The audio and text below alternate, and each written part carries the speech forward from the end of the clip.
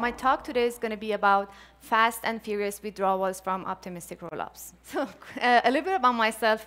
My name is Mahsa, and I'm a PhD candidate. I'm doing PhD at Concordia University with Jeremy Clark in Montreal. And I'm also integration engineer at the Offchain labs. All right, so what I'm going to talk about today is research that I was doing during the PhD, and it kind of co-located with the time that I was doing the job at the Offchain. So it's kind of a collaboration between the folks at the Offchain and Concordia. So it's a research. We are particularly interested in solving a research problem.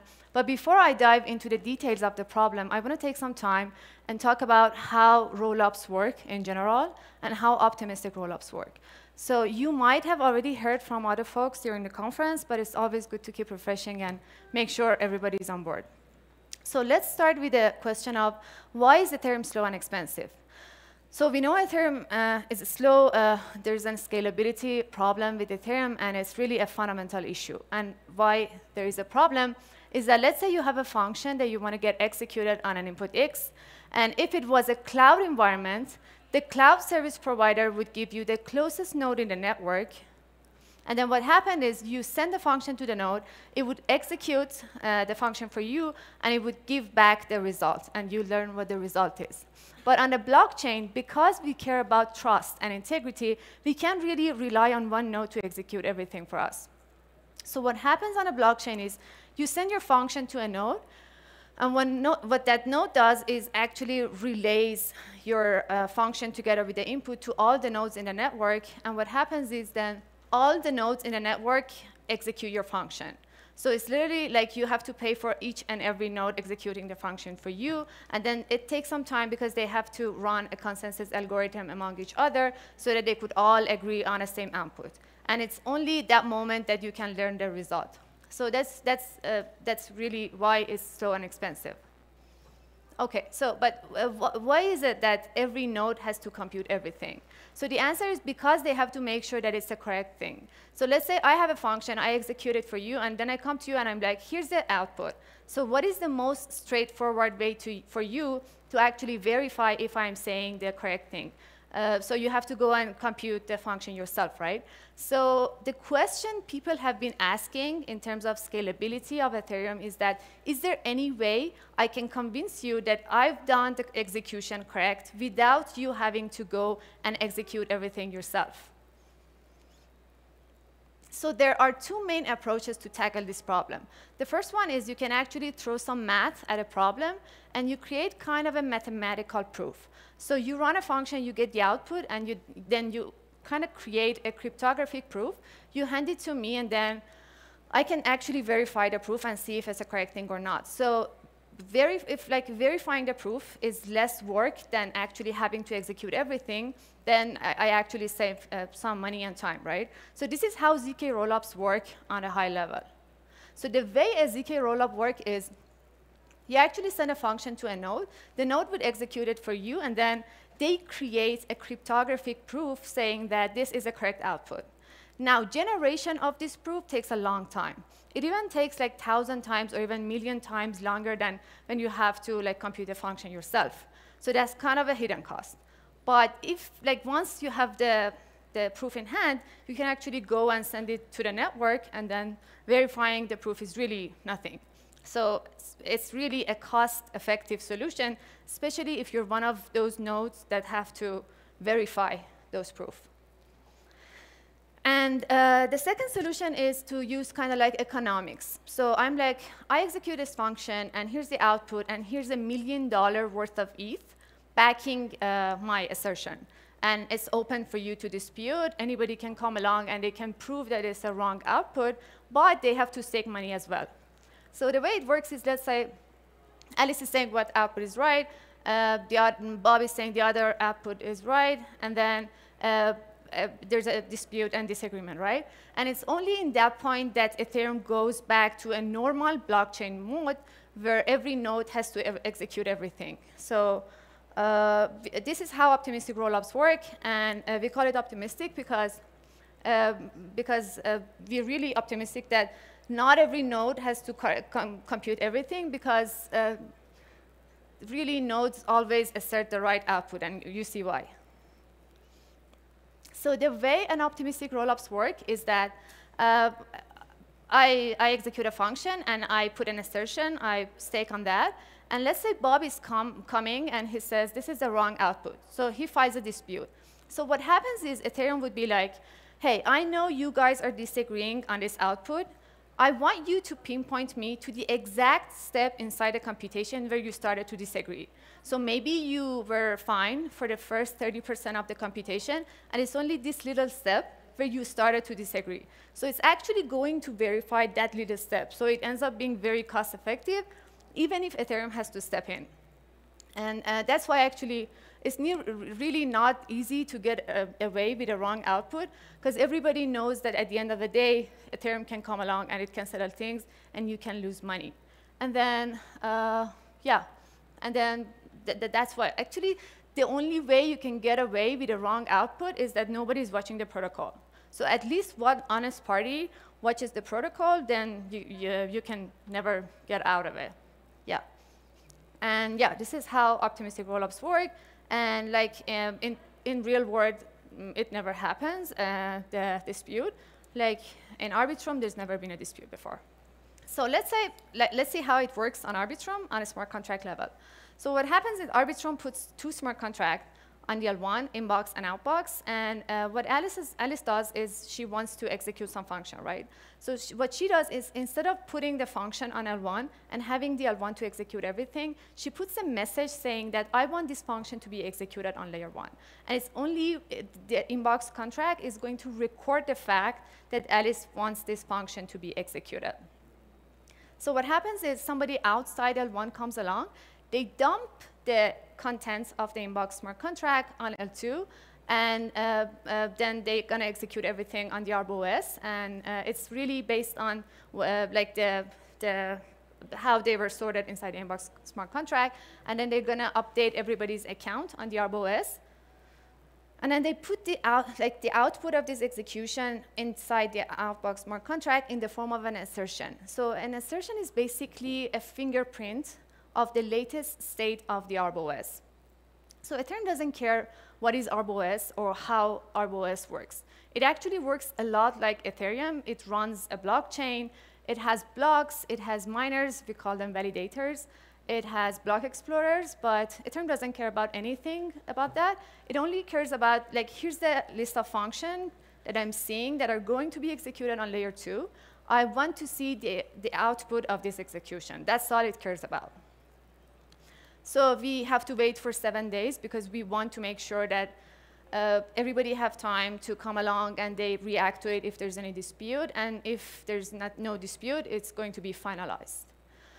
So let's say Alice wants to do something slightly different this time. She wants to withdraw 100 ETH from L2.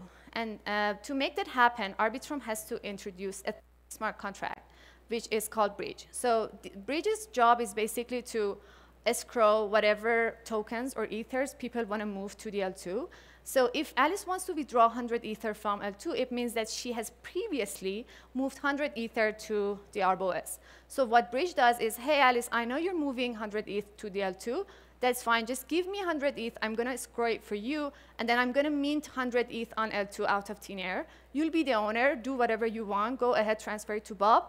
And the end of the day, what I care about is somebody comes along and they want their ether back from me. And that's called a withdrawal transaction. So yeah, so like any other transaction I just described, Alice puts a message for the withdrawal transaction inside the inbox, and Arbitrum does it things. So yeah, somebody dumps the contents of the inbox on the ArbOS, it gets executed, and then the assertion would be placed inside the outbox. Now we have to wait for 7 days so that we make sure that the assertion is finalized and our withdrawal transaction can go through. And only in that case, when it is finalized, Alice knows that her transaction is in assertion number 20. She can go to the outbox and she'll be like, hey, outbox, this is the assertion. It's just finalized. It's sitting there for you to go and see. Go check it, please. And then if you're happy with that, I want my 100 ETH back from the bridge. So outbox is happy. Bridge would give back the Ether to Alice, and then it's going to burn those on the L2. So here's the problem I'm sure you've noticed. Withdrawals take 7 days to be finalized, and it could be even longer if there's any dispute. And although there's never been a dispute before, but there could be, and people really don't want to wait for 7 days. Sometimes they have a pressing reason. They want to really do something with their Ether, but intrinsically, you don't want to wait. And then 7 days is just really an arbitrary number, but there should be some time window for people to pay attention to the protocol and react to it if something happens. But something interesting that we noticed is on Arbitrum, let's say there's an assertion that you're just looking at it for the first time and you're trying to figure out if it's going to be finalized or not. So if it actually happens, if you run a validator on Arbitrum, what happens is, what is validator? It's just a software that goes through the inbox transactions one by one. It's going to execute those, and at the end of the day, it's just going to compare the output of this execution with the state that is being asserted. So if you run an Arbitrum validator, you can be 100% sure that this transaction is really going to be finalized. The assertion is going to be finalized. So we found that this is really interesting that we can leverage to get a relief of this pain point of having to wait for 7 days. So the question we were asking in this research is, can Alice withdraw 100 ETH from L2 back to L1 without having to wait for 7 days? So we have come up with 4 different solutions in this work, and I'm going to go through them one by one, and they actually get better as we go through. Okay, so the first solution is Alice can actually use a centralized exchange, like Hop, right? So what she can do is she can go to the exchange, she can trade her 100 ETH on L2 with the one on L1, and it's really easy. So these centralized exchanges, they have piles of ETH on both L2 and L1, and you can actually trade with them. So this solution works. A lot of people have been using it, but the problem with that is it's centralized. So now we ask ourselves, is there any way we can do it in a decentralized way? And so that's where we go to the second solution. So the story is Alice is holding 100 ETH on L2, right? So if it happens to be somebody somewhere that has the exact same amount of ETH on L1 and is willing to trade that with Alice, then they can do something called atomic swap.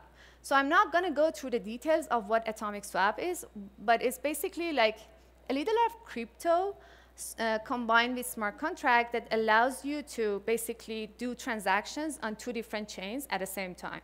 So it's like Arbitrum here is a different chain than Ethereum, right?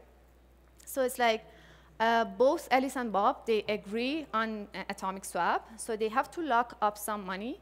And then there's a secret somewhere that if it's revealed on one chain, then you can use it to send a transaction on another chain. So it's either both transactions go through at the same time, or they don't go through at all. So this is the beauty of atomic swap. So it's perfect, it works, but the problem with that you might have noticed is that Bob can agree to do the atomic swap, but then he can just disappear in the middle of the protocol. So there's some time window for Alice to go back and get whatever she has locked up before, but it's actually very awkward because she's not getting what she wants, and she's actually losing some time here. So we go to the third solution. So we're like, hey, Alice, we know that you initiated your withdraw transaction on L2 and from L2, and then now you're waiting for your assertion to be finalized. What we can do is we can give you a ticket, actually, that says you are actually the owner of this 100 ETH, and then you can do whatever you want with the ticket. You can go ahead, you can transfer it to Bob. That's fine, even though the 7 day has not passed. So, so it's basically like we're giving a tradable ticket or a claim of whatever is going to go out of the breach after the 7 days. And as I said, these are tradable, they can transfer it. So if Bob happens to be an Arbitrum validator, it means that he can be sure if the assertion is going to go finalized or not. So what Alice does is that she can actually go to Bob, and she'll be like, hey, Bob, I know that you're actually validating everything, and you might not even care about my withdrawal, but what I can offer you is that I have this ticket that's worth 100 Ether in 7 days. So what you can do is I give you a discount or a bonus. You can buy my ticket because you know that this assertion is going to be finalized, and then you get the ticket, you get the ticket, you get the bonus, and then at the end of the day, you have profit. So Bob can do that, it's great. But as you may have noticed, Bob here is having two roles. So first off, he has to have the liquidity, meaning that he has to be sitting on a pile of ETH, and he has to be willing to trade it with Alice. The other thing is Bob needs to run a validator on Arbitrum. So he needs some assurance. He needs to know that this assertion is going to go finalize someday. Otherwise, he's not really willing to trade with Alice. So the problem, this solution is really great, but the problem with that is there's not probably a lot of Bobs in this world. So there could be some people, they have the liquidity, so they have a lot of ETH, but they're not necessarily Arbitrum validators. Or there could be some Arbitrum validators, but they're not sitting on a pile of ETH, or they're not even interested in participating in these kind of like markets. They're just doing that because they want to be part of the Arbitrum ecosystem. So that's the problem. Finding these Bobs that work for the both sides of equations is not really easy. Okay, so we are at a last solution. We were like, is there any way we can split Bob? So is there any way we can have Alice? She wants to withdraw 100 ETH from L2. Then we have David, who is the Arbitrum validator, but he doesn't have the liquidity. And we have Carol, who has the liquidity, but she's not a validator. So is there any way these three can arrange something that can give Alice what she wants at the end of the day? And it turns out that, yes, there is a solution for that. We have this solution. And our solution is not necessarily the only one, but we think it works great. So the solution is to set up something called a prediction market. So what is a prediction market? So a prediction market is basically a betting market, but with the difference that you can get inside and outside of your position. So in a betting market, what happens is you can place a bet, but then you cannot transfer it, or you cannot get out of your position. You have to sit on it, and then you have to wait for the event to happen. But on a prediction market, on the other side, what happens is, let's say you think the odds of Joe Biden being the next president of the United States is so high. So what you do is you're going to go place a bet against it. In 3 months, the odds are actually going down. So what you do is you can actually sell your position. You can get out of your position. So this is the difference with a betting market. And then it's really like a betting market, but it's designed more kind of like stocks, I'd say. So OK, so we have this prediction market. The way we set up it is we put the market. It's really like a vending machine. There's no bookkeeping or anything. It's autonomous smart contract. We put it on L1. And so a user would go to it. I can go to it. I deposit 1 Ether inside the market, and it would give me 2 shares, 1 yes share and 1 no share. So, and these shares are betting against if the assertion is going to be finalized or not. So at the very beginning, I'm actually covered for both cases. So if the assertion is finalized, my yes share is going to be worth 1 Ether, and my no share is actually worth nothing. And on the other side, if the assertion fails, there's a dispute, and then my no share is going to be worth 1 Ether, and the yes shares are actually nothing. So in any case, I can go and redeem my 1 Ether back. OK, so how does it work? So let's say Alice is the one who wants to do this withdrawal, right? So she initiates the withdrawal, and she's like, OK, I want my Ether now. I don't want to wait for 7 days. So what I do is I come along, I go to this market, and pay attention to this, that she wants to withdraw 100 Ether. So what she does is she deposits 100 ETH inside the smart contract, the market, and what market does, it actually gives Alice 100 shares of yes and 100 shares of no. So if Alice actually believes that this assertion is going to be finalized, and at the end of the day, her Ether is going to get out of the breach, what she would do? So she would keep the yes shares for herself, because it's a bet against the assertions being finalized, and she would get away the no shares, right, out of the no shares. But she's not going to do that, and I'll tell you why. What she does is she actually keeps the yes shares for herself, the no shares for herself, and she's going to give the yes shares to David, who's running the Arbitrum validator. So she goes to David, and she's like, hey, I know that you're already validating the Arbitrum chain, and David doesn't care about this withdrawal at all. He doesn't even know what that is. So Alice is like, I'm giving you these 100 no shares. It's a bet against this assertion number 10 is going to be finalized or not. And I'm giving it to you for a discount or bonus. So you can give me 99 cents per shares. So at the end of the day, you pay 99 Ether. And if it's going to be finalized, you can always go back to the market and you can redeem it for 100 ETH. So Bob's going to profit, right?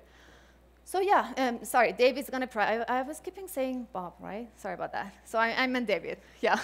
So David's going to profit, right? So he's willing to do that. That's fine. So what she does with the no shares that she kept for herself, now she can actually go to Carol, who has the liquidity, but she doesn't know what's going on Arbitrum chain.